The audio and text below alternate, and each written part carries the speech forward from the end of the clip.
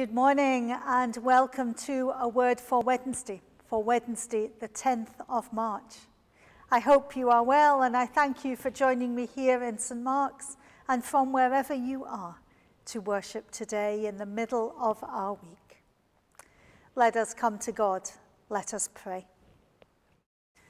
Lord of all, we come to you, making space in the middle of our day, in the middle of our week, to be still and know that you are God, to listen to your still small voice in the peace and calm of this moment. Living God, in this season of Lent, we come to you, seeking your presence, offering our worship, wanting to know you better. Lord of all, forgive us that we make time for you so rarely, believing ourselves to be too busy for you. Forgive us that we fill our lives with activity, rushing around doing this and that, yet neglecting the most important part. Forgive us that we ask you to speak, but fail to hear your voice because we forget to go on listening. Forgive us that we deny ourselves the peace of your presence because we claim independence or willfully disobey. Living God, accept us now despite our many failings. Forgive us for forgetting you. Renew us through your Spirit. Feed us the bread of life. Help us to recognize that Christ is with us now as we gather in his name. Teach us that you are with us always, speaking, encouraging, guiding, nourishing, waiting and wanting to touch our lives with your grace.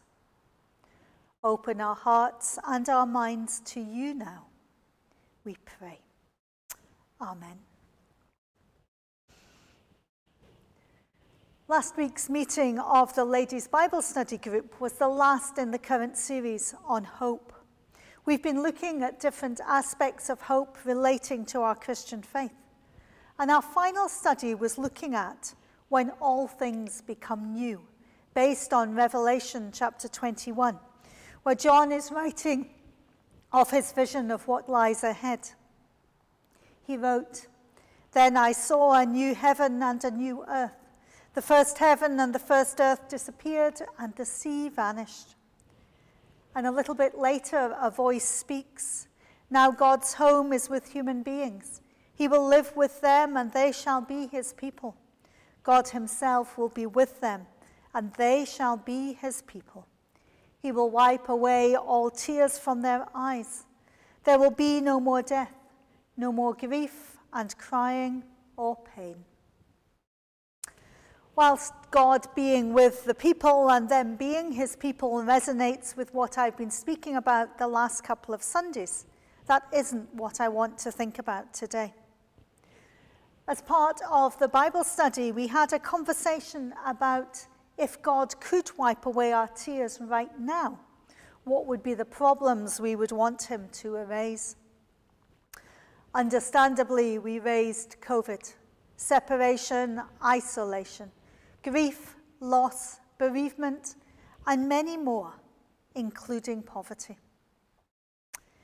Periodically, our TV screens fill with pictures of starving children, in threadbare or almost no clothing, with distended bellies, protruding bones, and stick-like limbs.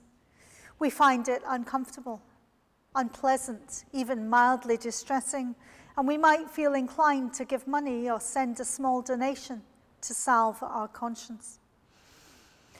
Most of us have no notion of what it means to be truly hungry. We satisfy our hunger with all types of food, healthy and not, convenience and those carefully prepared. We throw away phrases like, "I'm famished," or "I'm starving," only a few hours after a meal, without understanding what they really mean. And if we have distended stomachs, it's usually through overeating, not starvation. So in the context of high levels of world poverty, made worse by COVID-19, it can be difficult to hear Jesus' words from John chapter 6. When the people found Jesus on the other side of the lake, they said to him, "Teacher, when did you get here?" Jesus answered, "I'm telling you the truth. You're looking for me because you ate the bread and had all you wanted, not because you understood my miracles. Do not work for food that goes bad. Instead, work for the food that lasts for eternal life. This is the food which the Son of Man will give you, because God the Father has put his mark of approval on him." So they asked him, "What can we do in order to do what God wants us to do?" Jesus answered, "What God wants you to do is believe in the one he sent." They replied, "What miracle will you perform so that we may see it and believe you? What will you do? Our ancestors ate manna in the desert, just as Scripture says. He gave them bread from heaven to eat." "I'm telling you the truth," Jesus said.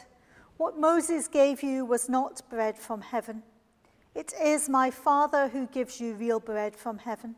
For the bread that God gives is he who comes down from heaven and gives life to the world." "Sir," they asked him, "give us this bread always." "I am the bread of life," Jesus told them. "He who comes to me will never be hungry. He who believes in me will never be thirsty." Amen, and may God add his blessing to this reading of his holy word. "I am the bread of life. No one who comes to me will ever be hungry again." We know many are hungry today. We know that in parts of the world, many Christians are short of food despite their faith in Jesus. So when Jesus spoke these words shortly after he'd fed 5,000 people with bread and fish, he certainly wasn't meaning that he would go on doing so, that hunger would become a thing of the past. So we need to go deeper to analyze what Jesus is really saying to us. Now we know that bread sustains life. It's one of the basic foodstuffs eaten the world over, although in different forms in different places.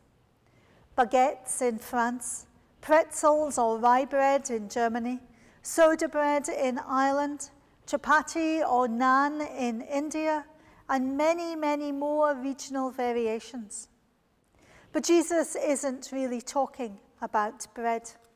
He's not talking about physical hunger, but something more than that, more than the physical practicalities of life. The real life that he's talking about is the new relationship with God, the relationship of love and trust and obedience, of which we've been learning about as we learn more about Jesus. Jesus is the source of that life, that relationship. Without it, we might exist, but true life is only known through Jesus. Spiritual hunger is something known to many, the desperate searching for something to fulfill, a gnawing in our spirit that dreams of something more than the life that currently holds, that causes people to seek out ways of satisfying that longing, with candles and tarot cards, mystics and New Age spirituality, with thrill-seeking and travel, with excesses of alcohol, drugs, and sex. People are searching without knowing what they're looking for.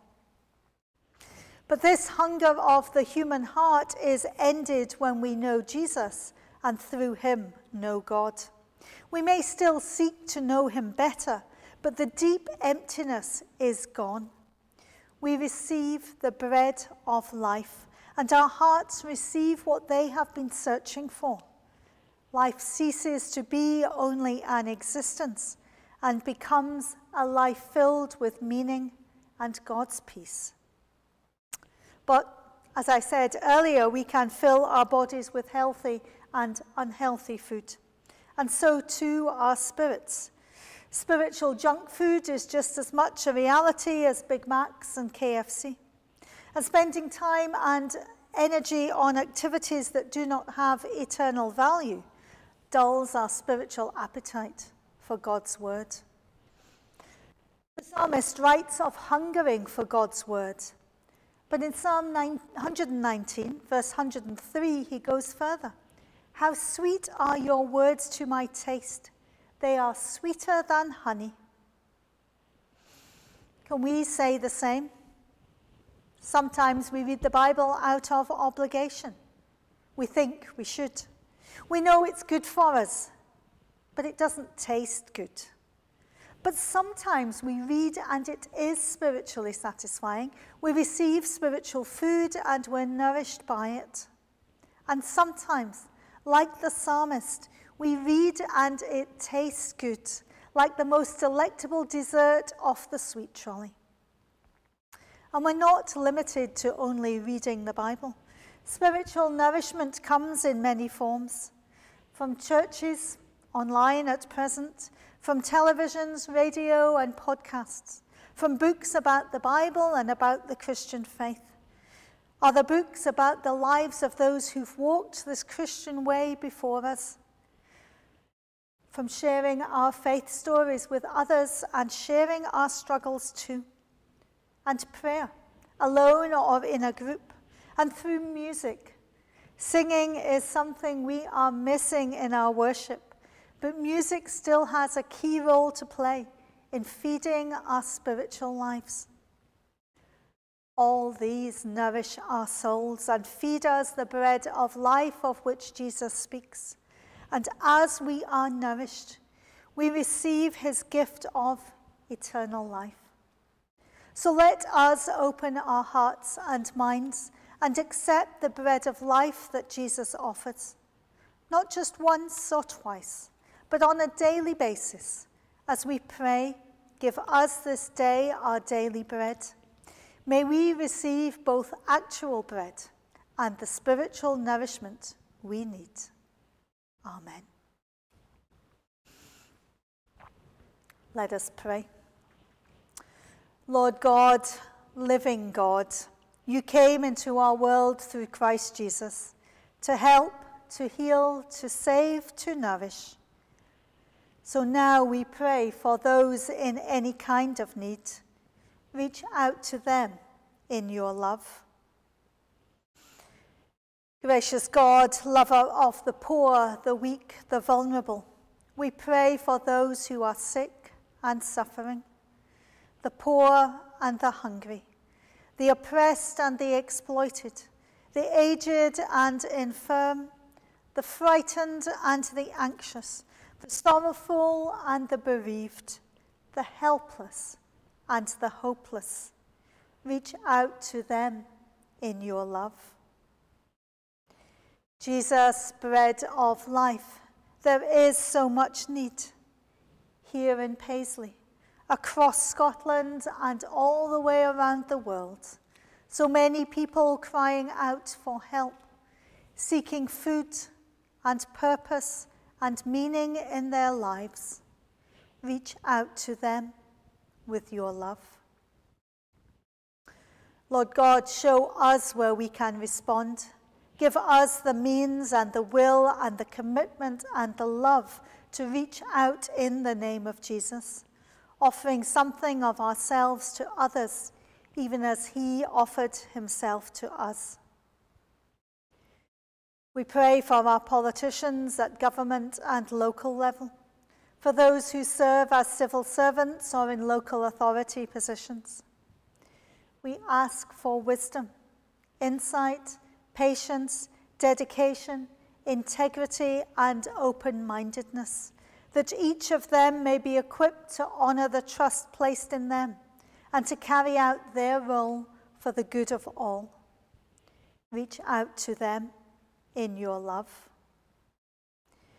We pray for the leaders in other countries, both large and small, superpowers and tiny states, shaping the lives of millions.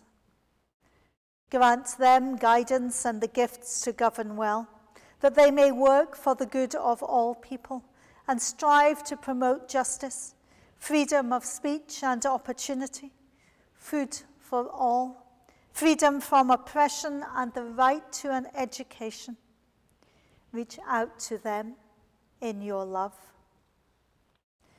And in the week of International Women's Day, we give thanks for the women across the world who've been making an impact during a very difficult year. For the scientists, the advisors, the doctors, the nurses, the carers, and all the women who've played a role in fighting the COVID-19 pandemic. We pray for all women around the world who are leading, serving, and blessing their communities. But we also know that many women are downtrodden, discriminated against, and dismissed. So we pray for an end to gender inequality, for the eradication of female genital mutilation, for communities everywhere to address power imbalances and bring about lasting change. Gracious God, strengthen all who struggle, while we wait for a time when your justice and peace will reign, when all will be nourished and love will prevail. Reach out to all people in your love. Our prayers we offer through Jesus, the bread of life. Amen. Thank you for joining me this morning. I hope to see you again on Sunday.